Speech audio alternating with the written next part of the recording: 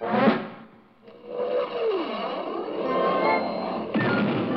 thunder of jets in an open sky, a streak of gray, and a cheerful... A loop, a whirl, and a vertical climb, and once again you'll know it's time for the adventures of Rocky and Bullwinkle and Friends. Starring that supersonic speedster, Rocket J. Squirrel, with his pal Bullwinkle the Moose, and a host of others. Hurry, Bullwinkle! The show's about to start! I'm coming as fast as I can. Wave to the people! Yay! Now what are you doing? Signing autographs. Let's see. John Smith. But your name is Bullwinkle. I know, but that's hard to spell.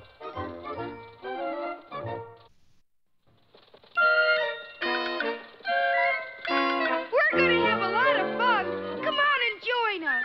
Sure, there's always room for one more.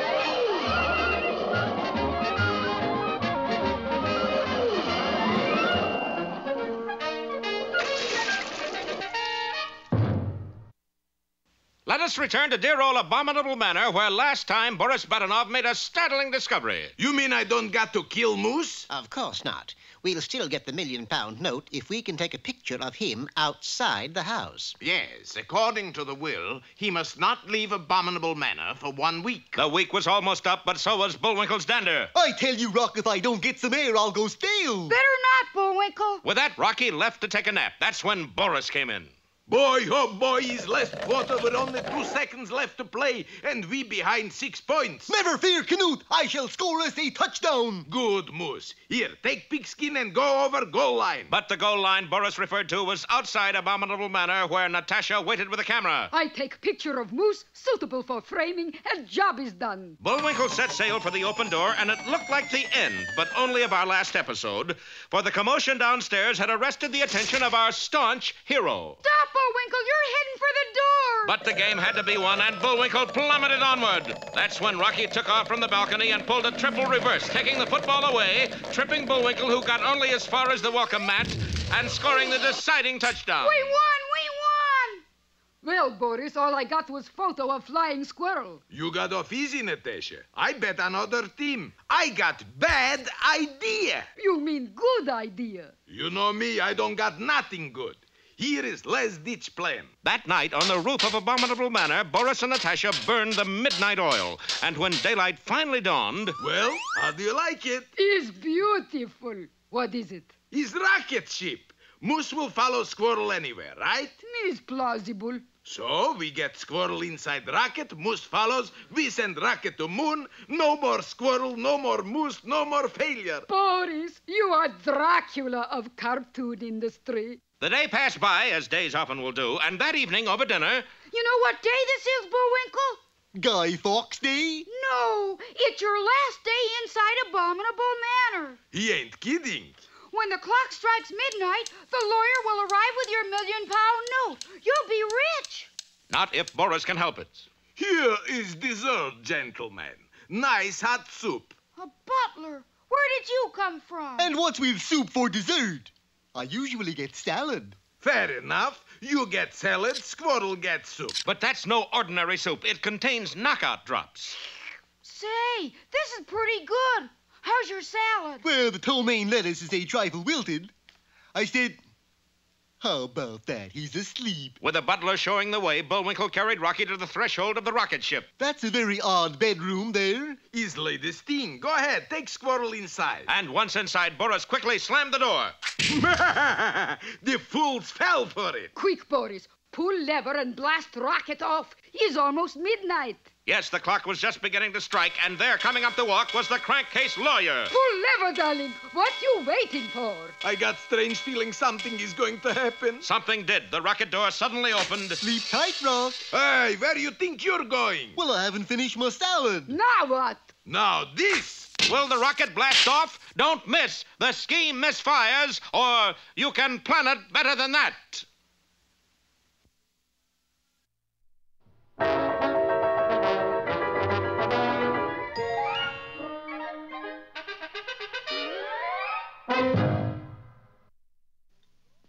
Ready, Rock? You sure you know how to work that thing? No. Anyways, here's what it was supposed to look like.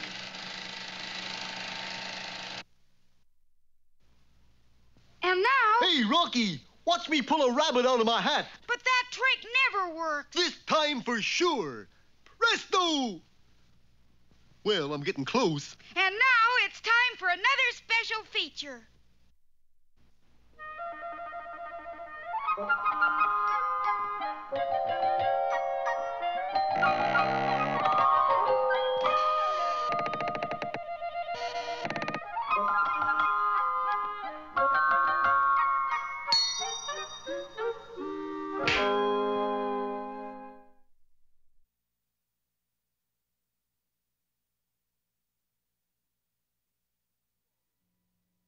You all remember the story of Beauty and the Beast, how a beautiful girl fell in love with a beast and by her love changed him into a handsome prince. You may even remember that they got married and they lived happily ever after, for a while anyway.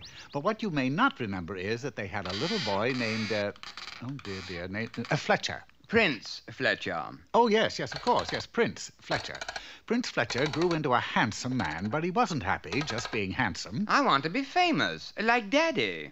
Alas, being the son of a great man, don't tell me. Fletcher, of course. Fletcher could never get any respect for himself. He tried being a soldier. Once more into the breach, dear friend. By the way, old man, how's your father? He tried being a lover. My darling, ask anything of me, and it's yours. Good. Can I have your father's autograph? He even tried disguising himself and doing good deeds. Take this gold, my dear man. Hey, you kid, where's your pop? Prince Fletcher became so sad that he went to the court counselor for advice. Why can't I be famous like Daddy? Because, my boy, he was in a book. To be a public figure, you need to have a book written about you. Oh, is that all? Well, I'll see some writer chap immediately. And within a few minutes, Prince Fletcher arrived at the office of a writer named Scrivener. Sordid J. Scrivener. I'm the prince. Yeah, I met your father once. I want you to write a book about me. An exciting book. Right, okay. Now tell me about your personal struggle. Struggle? Sure. Look, like this one. 20 years a jewel thief. Written by a man who is now admired and respected by those around him. Really? Sure, the other prisoners love him. And here's one about a guy who used to smuggle in Scotch terriers. I call it hot dog. But I never had a struggle. Or how about your near-fatal illness, like this one here? How to have mumps for fun and profit. I've never been sick.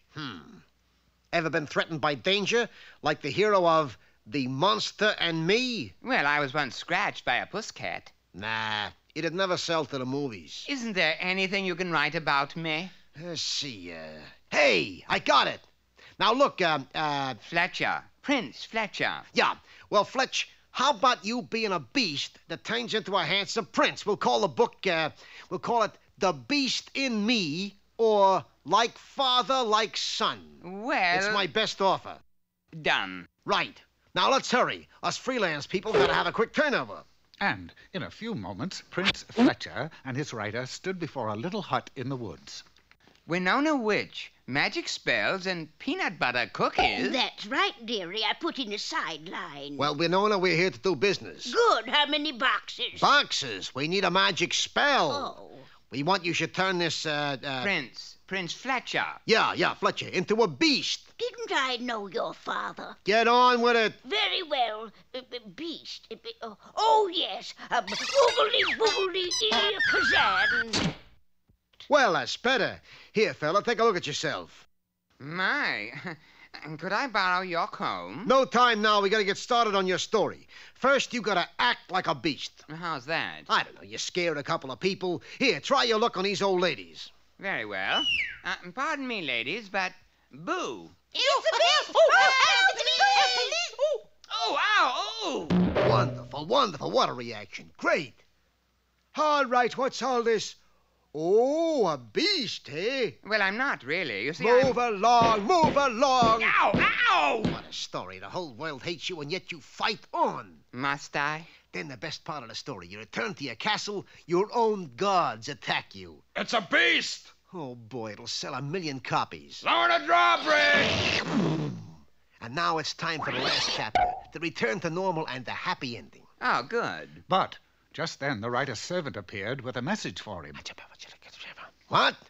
Oh, you'll have to excuse me, Fletcher. Yeah, Fletch. I got a new assignment. A gal named Riding Hood. Boy, what a story she's got. But what about my last chapter? Here's my pen. Write it yourself.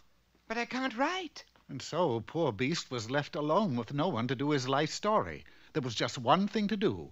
Go back to the witch and be changed into a prince again. And so he did. But wait. What are you doing? It's my new job. Advertising manager for Winona Witch Cookies. But if you stay a beast, you'll be a loathsome monster. Everybody will hate you. Of course, but just think. They'll all remember my name. Eee! It's the beast! There, you see what I mean? I'm so pleased.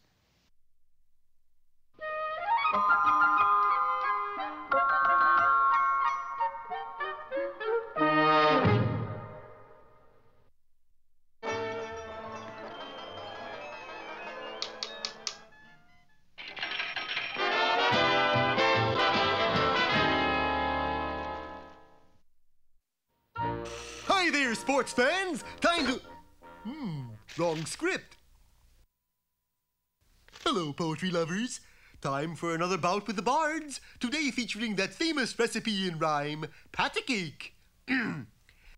Pat a cake, baker's man. Bake Hold me... it, Bullwinkle. What's up? That's a chocolate cream cake you got. So? You know what happens when you pat a chocolate cream cake? No. What happens? That happens. Gets sort of flat, don't it? Now what? Well, the recipe says I roll it and pat it and mark it with a B and put it in the oven for baby and me. You're gonna give that to a baby? What's a pat of cake taste like, Brock? Sort of like chocolate cream pizza. Yeah. Well. Hi there, sports fans. Time to...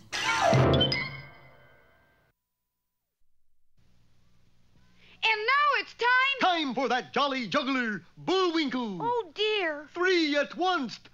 1, 2... And now here's a feature you're sure to like. 3...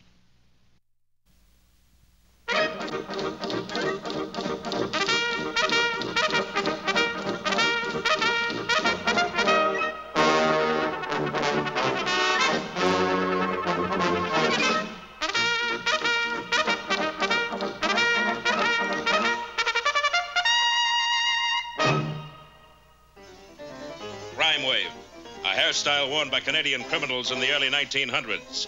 And here is where that hairstyle was first introduced, behind the stark gray walls of Leavenworth Prison. Well, Warden, we found another one. You're kidding. Take a look out that window. There in the center of the main yard sat a submarine. That makes the 4th this month. You gotta put a stop to it, Warden. You gotta catch the con to a... Why? Burn it like we did the others. But although the guards drenched the sub with kerosene, it would not ignite. Strike a match and see if that'll do it. This, too, proved futile. And no wonder this particular sub was constructed of asbestos. They've given up, boss. They're gonna let it sit there. Good. Now all we have to do is wait for the monsoon season. The yard will fill up with water. We'll climb inside the sub and float out over the wall.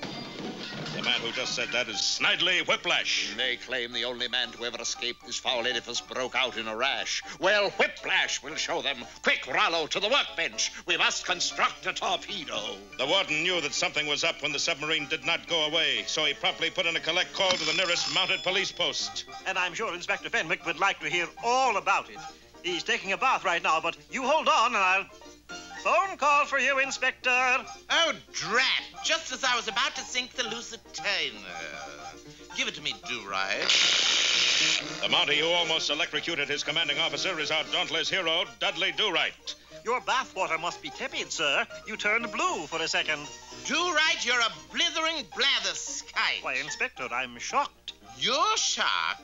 Here, take this phone call and tell me what he wants. I've got a naval engagement on my hands. It took Dudley 3 hours to get all the information. A submarine in the prison yard, eh? Sir, you mentioned that a Mountie acting undercover could get into the prison and expose the whole thing. Sir? I know just the man. Who? You. Me? Yes, you have experience behind you, sir.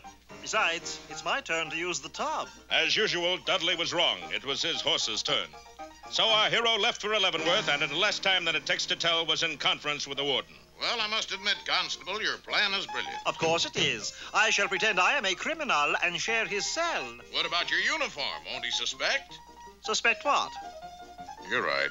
Good hunting, Do-Right. Oh, I'm not going hunting, Warden. I'm just going into... Good luck, Do-Right. Under escort, Dudley went to cell 506 and took his place next to Whiplash and Rollo. Good afternoon, fellow cons. Egad, unless my beady eyes have gone back on me, that is a creature named Do-Right. But I must make sure. What did they send you up for, stranger? Pickpocketing, sir. You might say I'm up for grabs. That's Do-Right, and we must get rid of him. Hand me the torpedo. But before Whiplash could strike, the skies blackened and a torrential downpour cascaded into the prison. It's the monsoon, Chief. We can lay him out of here. Using Dudley as a battering ram, Whiplash smashed through the wall. In the immortal words of Frank McHugh, anger's away! You take the torpedo, Rollo, whilst I exterminate Lorna Doone here. You can't exterminate me, Whiplash, but I have gone stir-crazy. It was true, most men felt the effects of prison life after years of servitude, but Dudley was not most men. I am Lorna Doone. Whiplash, Rollo, the torpedo, and Dudley waded through the knee-deep waters and got aboard the sub. You in the sub, come ashore or we'll open fire. They seen us, boss. Curses, another minute and we'd be over the wall. Lorna. Yes, Skipper. Fire a torpedo through the main gate. Dudley was not himself. Dudley was never himself, or else he would never have done what he did. He's putting the torpedo in backweights. No one's that dumb. The torpedo was fired into the submarine. That's when the highest-ranking officer in the Canadian Navy stepped into the yard. It's Admiral Dewey Dare. What's going on in here? We've just put down a prison break. Prison break? This is a submarine base, and you've just destroyed our biggest sub. I thought this was Leavenworth Prison. Leavenworth was condemned 30 years ago. The warden got 20 years for subversive activities. He, Whiplash, Rollo, and Dudley all shared the same cell. But they weren't alone. What are you doing here, Inspector? I got 10 years for sinking the Lusitania. What about my horse? He's on probation.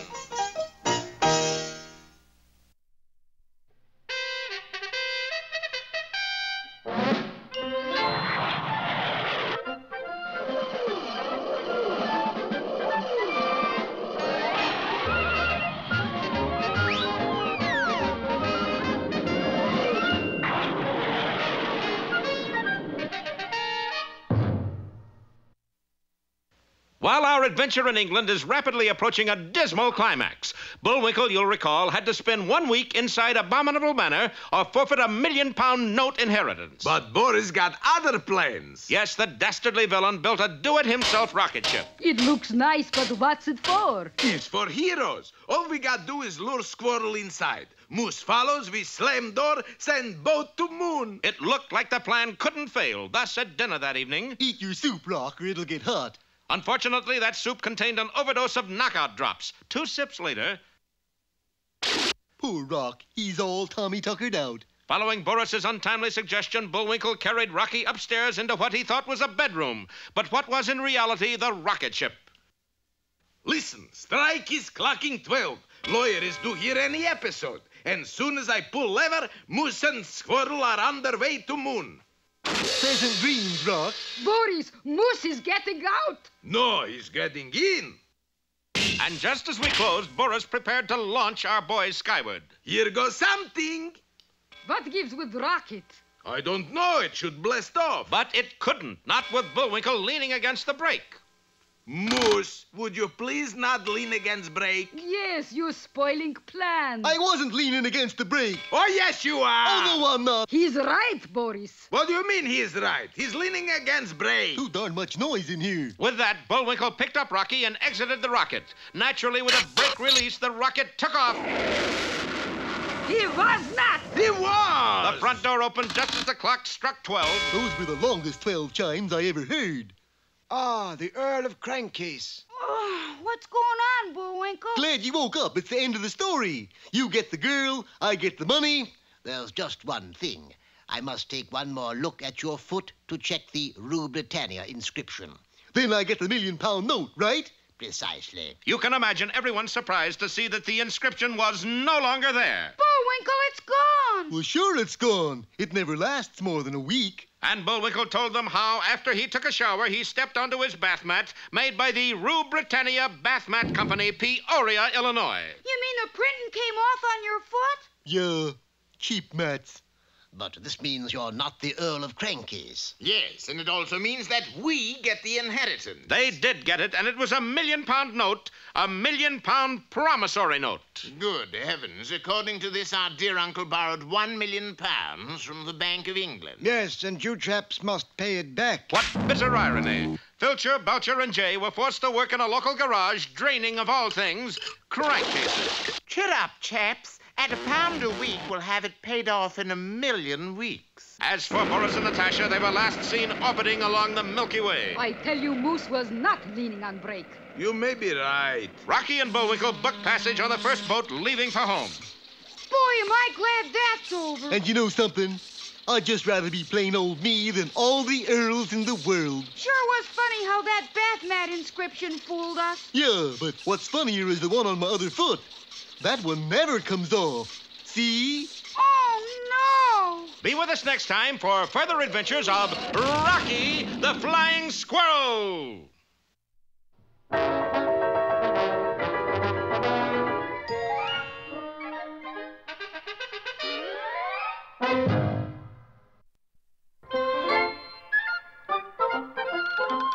Well, it looks as if our time is just about run out. Mine must be a little slow. You got the credits, Bullwinkle? All on this itty-bitty card. Oop!